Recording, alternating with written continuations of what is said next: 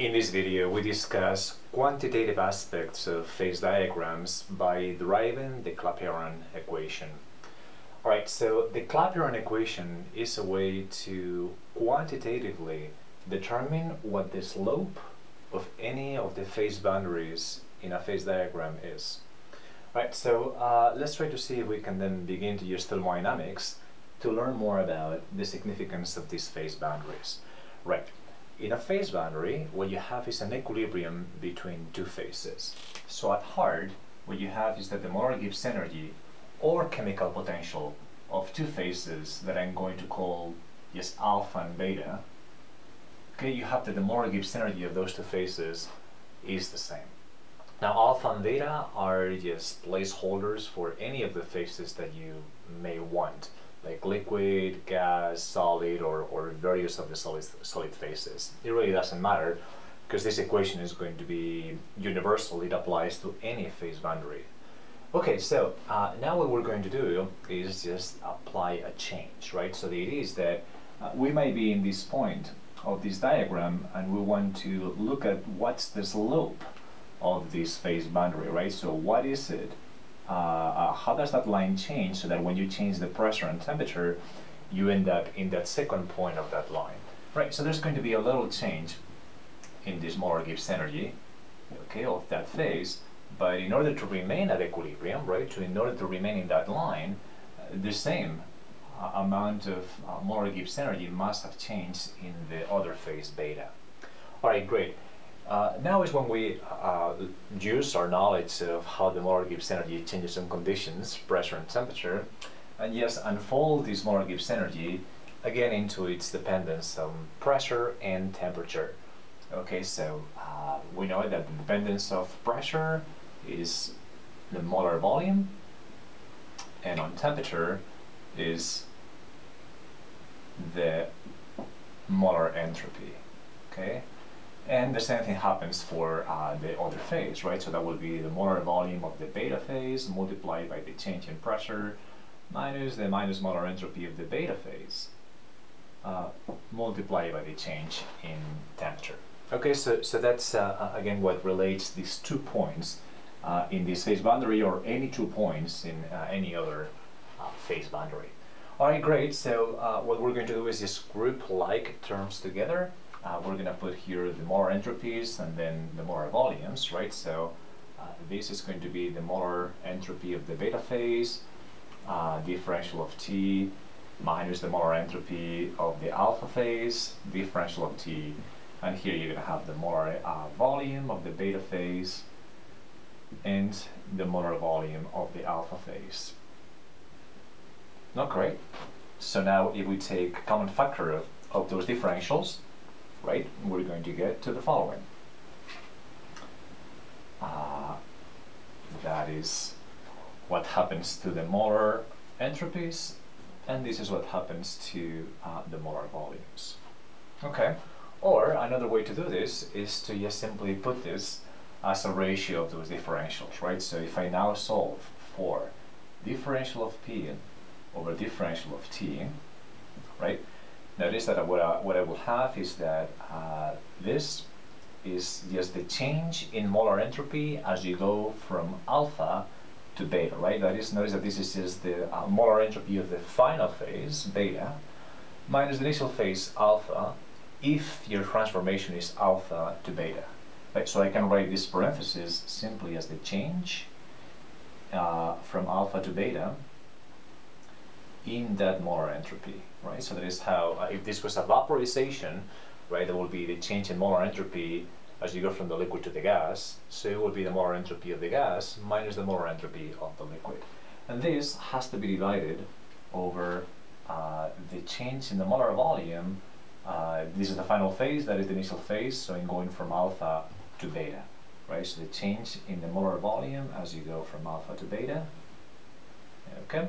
So this is the Clapeyron equation, and what this allows you to do is to predict this property. But notice that that is simply the slope of any phase boundary in your phase diagram, right? Notice that this is just pressure versus temperature, so the first derivative of the pressure versus temperature in those lines, that's actually simply the slope, right? So we've been able to then use thermodynamics to predict what the slopes of the lines are going to be. Okay, great. Now there's one more thing that we can do here, and that is to recognize that those lines correspond to equilibrium phase transitions. And the way that we calculate the equilibrium entropy, or the change in entropy for an equilibrium phase transition, is this, right? The change in entropy, say from alpha to beta molar, is simply the change in enthalpy in that phase transition divided by the temperature of the transition. And again, this happens at equilibrium phase transitions, but of course, if you're in one of these phase boundaries, you are at equilibrium, right? So the most common way to write the Clapeyron equation is the one where you utilize the change in enthalpy in the phase transition, right, divided by the temperature and multiplied by the change in molar volume of the phases, right? As you go from alpha to beta molar volume. Okay, so again, something very useful, because now you can actually predict how the slopes are throughout this phase diagram, right? It doesn't matter where you are, this applies ultimately generically. Okay, great. So to wrap this video up, I'm going to try to explain to you why water is different, okay? And water is different from the slope of this solid to liquid line. Most substances have a positive slope right here. Water has a negative slope, right? So the question is why? Why does water have this negative slope? Right, the idea is right here, right? So we're in the solid to liquid phase boundary, right? Notice that if you say this is going to be fusion, that means that my initial phase is the solid and my final phase is the liquid. Then we're going this way. We're going looking at the phase transition that way, right? Notice that for fusion, you have that fusion is endothermic, right? So you have to supply energy as heat to melt the solid into the liquid, right? So the numerator is going to be positive. Now this is the temperature at which you want to calculate the slope, so it could be that temperature or this temperature or that temperature. This works anywhere in the line. And this is just the change in the molar volume of the phases, and this is where water is different, right? So notice that if we go to this parentheses right here, that will be the molar phase, the molar volume of the final phase minus the molar volume of the initial phase, right? So again, if we're looking at this from the fusion perspective, the final phase will be the liquid and the initial phase will be the solid or the ice. So this is where water is different, right? It turns out that the molar volume of the solid, okay, the volume occupied by 1 mole of the solid, is actually larger than the volume occupied by 1 mole of the liquid. And that's why when you freeze liquid water, it expands. Okay, so again, that's the anomaly of water. What that means is that, again, because this number is larger than that number, this whole parenthesis is negative, and this term right here is negative.